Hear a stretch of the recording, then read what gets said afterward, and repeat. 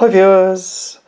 For those of you who watched my last video, you might remember that I said I would be going back to my LCS to see if he had any more King Chuck coins, as I was a bit pushed for time last time. And I did go back and I went through trays and trays, and all I found was one lonesome King Chuck coin. Now obviously I didn't pay the ticket price, and apparently the ticket price is for people who pay by card, and I'll of course always pay with cash, so you get a discount on that. So anyway, he did have one lonesome King Chuck coin which I bought, and of course I will just test that. Not that I've actually seen anyone posting videos on fake King Chuck coins yet. I dare say it will happen, but yes, the King Chuck coin is legitimate. And actually, before I move on to, I will do the silver, the other coin I bought was this. It's a 2007 Britannia silver Britannia. So these older Britannias were struck in what's called Britannia silver, which is 0.958 and not 0.999 or 925, and anything struck in 958 has a huge collector following, because there's not that much of it. There's plenty sterling and there's plenty 999, but not that much struck in Britannia silver. So even from a a tie pin or whatever, if it's struck in Britannia silver, it always fetches a good price. Now, for those of you who've been following me for years will remember that I used to pick up loads of these Britannia silver Britannias from the same shop, and I would pay between £15 and £20 for them. And of course today, as we know, they're now, yes, if you're paying by card, it's going to cost you 40 quid for one of those, which is double spot, I believe. I think spot's around £20 an ounce. But it is a very beautiful coin, and even though they weren't intentionally struck as proofs, it, as you can see, it is very much proof-like from my camera reflection. Now, there was a reason I bought this, because all of those that I had years ago I traded with all my friends over in the States, and I didn't have one, but I did have the COA for it. So I thought, oh well, get a coin with a COA, and it's probably worth more with the COA, as I mentioned in my previous video. So I treated myself to a bit of overpriced silver. Well, not just that one actually, this one was overpriced. Overpriced. So with silver and gold being very high at the moment, I dipped back into a bit of numismatic silver, as many of you know that I like to do that. And there was a reason that I bought this 2 shillings Queen Victoria 1887, not just its high grade, and it certainly wasn't for its price, although that's not my price, of course. I thought to myself I'd actually put a year set together, because one of my friends had done that, and I thought, yeah, I've got a few 1887s, so I'll put a year set together. So let's have a quick look at what I have got to go with the 2 shillings. I've got the 1887 crown, which is in very nice condition, but I have had better over the years, and traded them with all my friends in the States. But it's still a fairly nice coin. So you've got the crown, and then the half crown. Oh, that's 1889. Oh, I thought I had 1887 somewhere. I have somewhere. I picked up the wrong one. Yeah, so that's the half crown, which I've got somewhere, but I must have picked up the wrong one. And the double florin, which some of you may have seen before.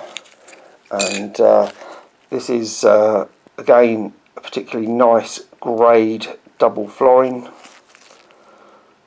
and that is the correct year, 1887. And on obviously the 2 shillings.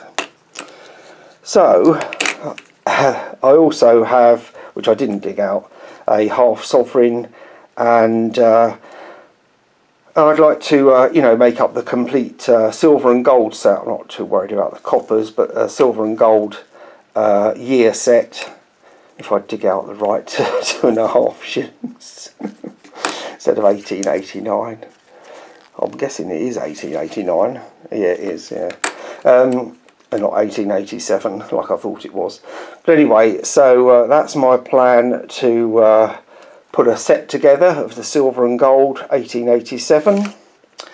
And now the other thing I picked up, now what's interesting is he seems to have now split the shop into collectibles in one side and coins in the other. But in the collectible side, she had trays and trays of these various crowns, which if you're in the UK, you will remember probably the Queen's Silver Jubilee and all the different commemorative crowns, Charles and Diana and all sorts of things. And they have a face value of, I think, 25 pence. But anyway, these, I went through trays and trays of them trying to find 51 crowns, but I only managed to pick up these Churchills, and we'll just do a comparison for you so you can easily see the difference between silver and non-silver. And I'll have to hold my hand at the bottom because yes, copper nickel Churchill crown, and I'm sure some of you are all thinking to yourself, yeah, I know what you're going to do with that, CCT. Yeah, and you're absolutely right. I'm going to turn those Churchill crowns into spinning tops, and that's why I was looking for the 51 crowns in hundreds of 3 trays of those coins. And I don't mean trays, they were literally baskets, like 3-inch deep baskets full of them. And I couldn't find a single 51 in there. But I've done these spinning tops out of the Churchill crowns before, and they turn out quite well. And I told her I'd make one for her and take it in. But anyway, so 50p for those. And we'll leave that, we'll move that. The other thing I found in the 50 pence tray was £1.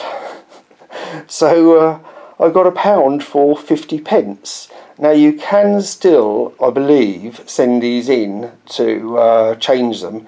I don't think, there might be some certain banks you can take them in to change them, but I thought for 50p I'll have a 1983 pound coin. I think I've got a proof pound coin somewhere. But yeah, that's what our pound coins used to look like. When they first come out, they were just that solid, and then they started doing them in this bimetallic, I think they called it.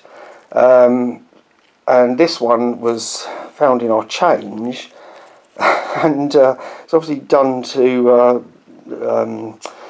promote some business or something, dirty disco, whatever that is, I'm not sure.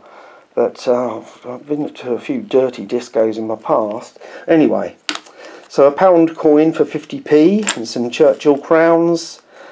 And the last thing to mention is yesterday we got our first King Chuck coin in our change. My wife was just about to hand it over in a shop, and it felt different in hand. So it's our first actual circulating King Chuck coin that we've actually had. So I haven't bothered asking them for the post office, because obviously they're going to turn up in your change sooner or later, and as it did. Anyway, for those of you wondering about the slide, This should be up on eBay later. This is black ash. I've only ever done one of these because I managed to scrounge a bit of lumber, which was only enough to make one, and I bought this as ash, and when I machined it up it transpired it's actually black ash, which as you can see is prettier than just ash. Yeah, gorgeous bit of grain, and I'll probably have enough to make about 5 slides, but if you want this one you can either email me or it will be up on eBay. Anyway, like I always say, keep calm and keep stacking, and I'll catch you on the next one. Bye.